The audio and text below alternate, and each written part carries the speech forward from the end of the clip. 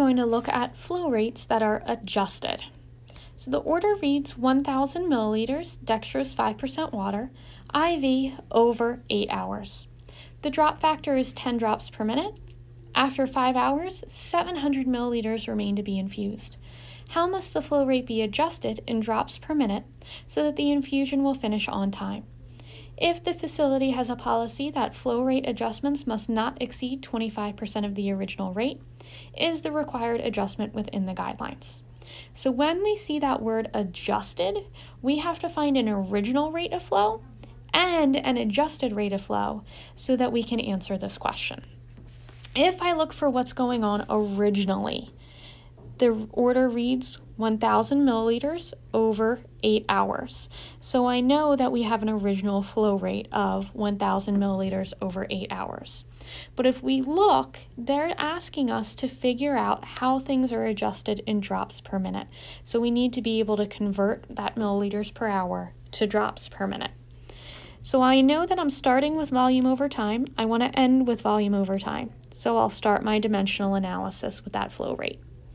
Now I want to get from milliliters to drops. They tell me that the drop factor is 10 drops per milliliter. So I know I want my 1 milliliter in the denominator, so they'll cancel out, and 10 drops. But I want it in drops per minute. I know in 1 hour, there's 60 minutes. So if I do this, when I multiply straight across, I have 10,000 over 480. When I divide, that gives me 20.83 repeating drops per minute.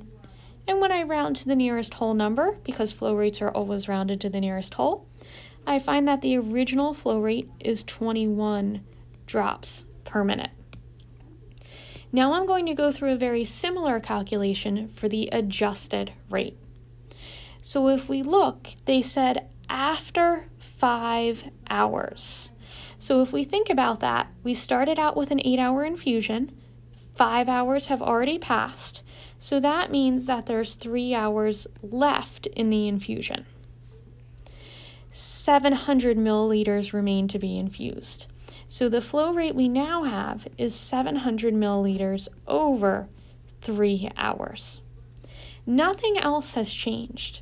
So I'm going to go through that same process where I get rid of the milliliters using the drop factor.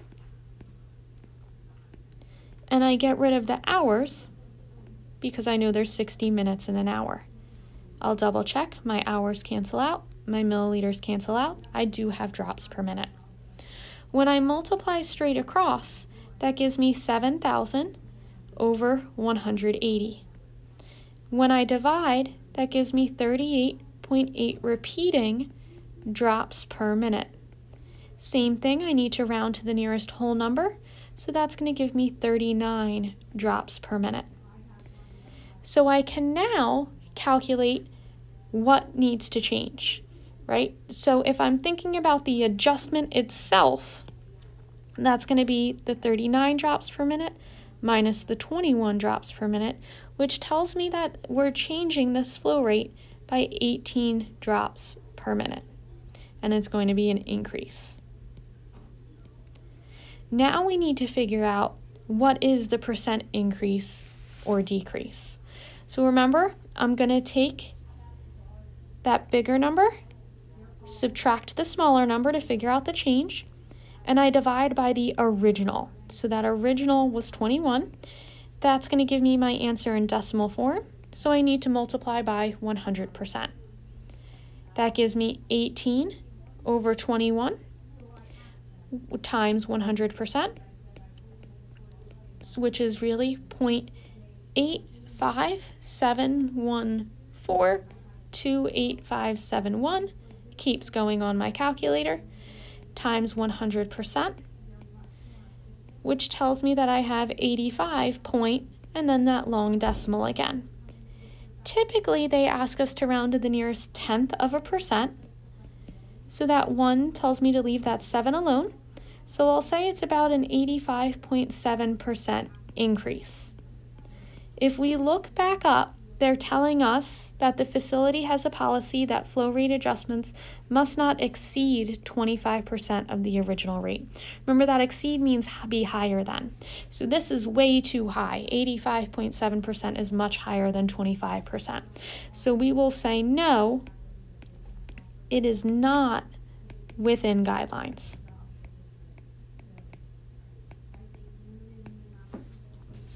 The next example also deals with adjustments. So we have an order for normal saline, 800 milliliters, infused at 6 hours stat. When the nurse checks the infusion 3 hours later, 330 milliliters are LIB, left in bag. Recalculate the pump settings so the infusion will finish in 2 hours.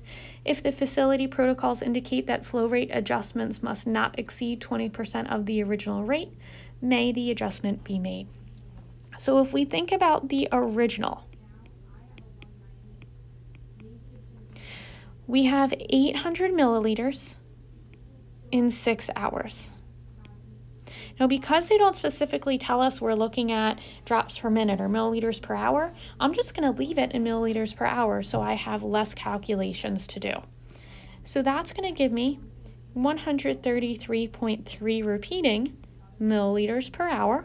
I know I always rounded the nearest whole for flow rates, so that's really 133 milliliters per hour. Now, if I deal with that adjusted rate, they say that 3 hours later, so we started with 6 hours, 3 hours have passed, so that means there's 3 hours left in the infusion. And there's also 330 milliliters. So I'm going to do my volume over the time remaining, and that will give me 110 milliliters per hour. I do not need to round. Now I need to find that rate. So I do the large number minus the small number, and I divide by the original. That's going to give me an answer in decimal form, so I need to multiply by 100%. When I do the subtraction, I end up with 23 over 133. When I do that division, it gives me 0.1729323308, and then I multiply by 100% to get this in percent form. That gives me 17.29323308%. I'm going to round my percent to the nearest tenth, which tells me that I have a 17.3% decrease. I know it's a decrease because the flow rate is going down. If I look, it cannot exceed 20%. 17.3% is below that 20%, so we can say yes, the adjustment can be made.